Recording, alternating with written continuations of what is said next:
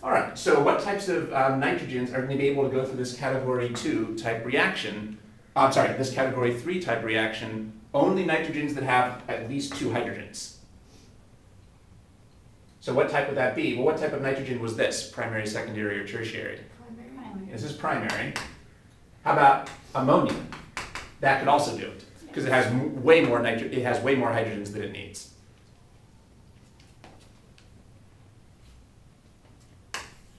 So only like ammonium and primary ones can... Only ammonia and primary amines would go through this category 3 reaction. That's right. Remember, that was our goal here. We need to go through all the different types of nitrogen-containing compounds and figure out what categories they're in. And when possible, we'd like to know the reason. Well, now we can see the reason. To attack twice with a single atom, you have to have at least 2 hydrogens. That means you're either a primary amine or you're ammonia. I don't think we need to go through the mechanism for ammonia because it would be very similar to what we just did for the primary amine. Yeah. So, but those would be the 2 that would be in that group there. I think you can see that in the handout. Notice here that at the top of page 2 we said, so this should be R and H2. So I could have said that means it's primary. I probably should have included it could have been ammonia as well. So this is for category 3 here is for our primary amines and ammonia, and now we can understand why that is and why alcohol has to be category 2 with 2 separate alcohols, because each alcohol can only attack once because they can only deprotonate once. So that explains one of our key aspects. In a second, we'll see what secondary amines do, but first of all, we have to finish off with this reaction. Let's see, so I'm going to continue putting an asterisk here to show that this used to be the carbonyl carbon. Now this is also what we could call a hidden carbonyl, because again, this reaction is reversible. This is reversible, so this is another hidden carbonyl. Remember, a good side of a hidden carbonyl is a carbon with 2 bonds to electronegative atoms. Well, here we do have 2 bonds to electronegative atoms, they just happen to be to the same electronegative atom. But a good sign of a hidden carbonyl is a carbon with 2 bonds to electronegative atoms. So here we have another hidden carbonyl.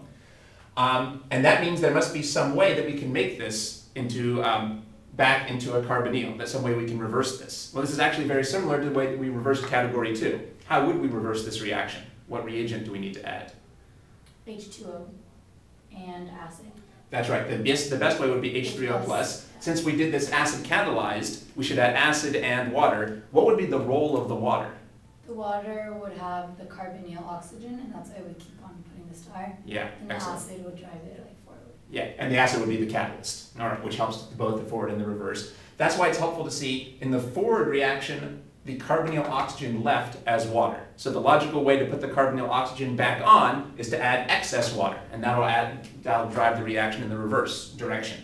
This is the same way that we saw to reverse category 2 reactions. You said a good way to notice a hidden carbonyl is a carbon attached to 2 electronegative atoms? A best way to put it is a carbon with 2 bonds to electronegative atoms.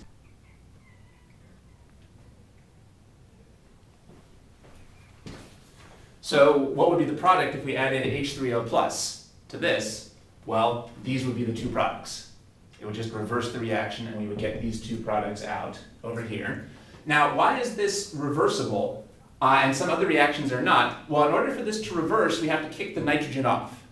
So the nitrogen has to possibly be able to be a leaving group, basically. Well, it's true that nitrogens can possibly be leaving groups. That's the reason why this reaction is reversible. The nitrogen can be a leaving group.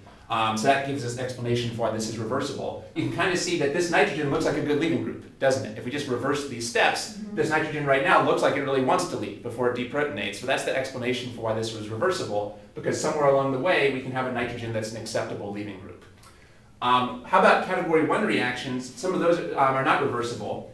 For example, if you attack with a Grignard, that's not reversible. Well, you can see why, because a Grignard is a carbon nucleophile.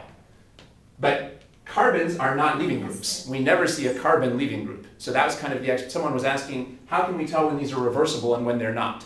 Well, when the nucleophile that's joining on might possibly be a leaving group that could later leave, then the reaction can go either way. If the nucleophile can both join or leave, then the reaction is potentially reversible. Well, we can see that a nitrogen can be a nucleophile, but it can also possibly be a leaving group, so the reaction can go in either direction.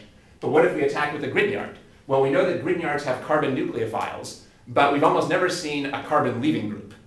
we really don't see carbon leaving groups. So once the Grignard has joined, it can't really leave. And that's the reason why that turns out not to be a reversible reaction. Another reaction we saw was with lithium aluminum hydride. Well, again, hydrogen can join. Sorry? Yeah, but I can join, but it's never going to be like a nucleophilic. It's never going to be a leaving group. A leaving we're going to say. group, That's right. This gives us a source of hydrogen nucleophiles, but we pretty much never see hydrogen leaving groups. This is not going to be a leaving group, and therefore this reaction is not reversible either. So that's the basic principle for how someone could figure out whether a reaction is reversible or not, whether the nucleophile could potentially be a leaving group as well. If the nucleophile could potentially be a leaving group as well, then the reaction can go in both directions. On the other hand, you probably don't want to have to figure that out from scratch during the test, so it's also good to memorize which reactions are reversible and which ones are not. But that's the general pattern. Okay. Okay, so that was our attack by a primary amine. Now, you should also know the mechanism for the reverse reaction here. You need to know we saw that we could reverse this by adding H3O+. It's pretty similar to the reverse reaction for category 2, which we went over before, and it's in the handout as well. So do you guys want to go over that, or should we just keep on going to category 4? Keep going. That's fine. Okay, but you should review that on your own. You can see that's here in the right-hand column at the top of page 2. And remember, you have to read that from the bottom up. So if you go from the bottom up, that shows you how to reverse that reaction. And it's pretty similar to page 1, where we showed how to reverse the category 2 reaction. So you can go through that on your own. Oh, a couple other things to mention. What type of functional group is this? An amine. Yeah, and this? Carbonyl. Carbon or a ketone. Yeah, we want to be more specific and say it's a ketone. Of course, this would also have worked on an aldehyde. And what type of functional group is this, where we have a carbon double bonded to a nitrogen? We haven't talked about that. Maybe you picked that up from lecture. An imine? Good, that's good. This is an imine. That's Now, unfortunately, at this point, we're going to start seeing a bunch of words that sound similar, are easy to confuse. Yeah. For example, it's easy to confuse amines and imines. Imines. And later, you're going to see amides. Yeah. So we want to keep all of those separate. Here we've seen an amine. That's a nitrogen connected to carbon chains and hydrogens. But here we have an imine. An imine is a nitrogen double bonded to a carbon. An imine is a nitrogen double bonded to a carbon. That's an important type of functional group to memorize the name for. So this is a reaction here that makes an imine. If you look at your handout, that's also mentioned in the handout that's on page 2, that this reaction gives us an imine if we start with ammonia or a primary amine. One other thing that's important to mention here is that, so in general, this reaction works for this type of nucleophile. This reaction works for ammonia or this type of nucleophile. Normally we think of the R as a carbon chain. However, the R could be something more interesting here. For example, this is another, the R could be, in this case, other types of functional groups, like NH2 or NH2. So in this case, R doesn't mean carbon chain. That's right. And that's also in the handout if you look at the top. It says that the R group could be many different things. And that's all spelled out here at the top of, page 2. The R could be OH, which would be a hydroxylamine, that's right, or an NH2. There's even something complicated called a semi-carbazide or something. Let's see if I can draw that.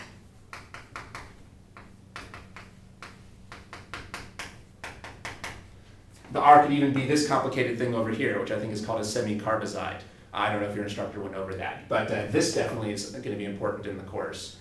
So anyway, this is called hydrazine, this is called hydroxylamine, this is called a semi-carbazide. All those names are at the top of page 2 in the handout. Yeah. And then there's names for what you get for those products. For example, if you attack with this, you get a hydrazone. Or if you attack with hydroxylamine, you get an oxime. Or if you attack with a semi-carbazide, you get a semi-carbazone. All those names for all those different types of products are listed down here. Imine, oxime, hydrazone, semi-carbazone here on page 2. Okay, so that was something else to watch out for here. And like I said, you guys should, on your own, go through the reverse mechanism, because that's something you can test on. And still another point, this reaction can be either acid or base catalyzed. This can be either acid or base catalyzed. However, you're probably not responsible for the base catalyzed mechanism, so I didn't put that in the handout. I don't think that's in the textbook even, so you probably would not be expected to do the mechanism for base catalyzed. You should just be able to go from starting materials to products. Okay. but this could be acid or base catalyzed. I think that's in the handout as well. And one more point, a lot of the time people seem to get sloppy and they leave out the catalyst entirely. But you definitely need it, because then I think that the reaction does need a catalyst. However, if you see a homework problem where they give you a primary amine and an aldehyde or a ketone, you should still predict this product even if they didn't bother to mention the catalyst. Again, people just seem to be kind of sloppy and sometimes leave the catalyst out here. It's not going to be a trick question where they're saying, oh, we got you need the catalyst. You're not going to see that type of thing. Even if they don't mention the catalyst, apparently you're supposed to assume it's there. For some reason, oftentimes that's not actually drawn on these. All right. So those are the points for primary amine and for ammonia. All right, so let's keep going.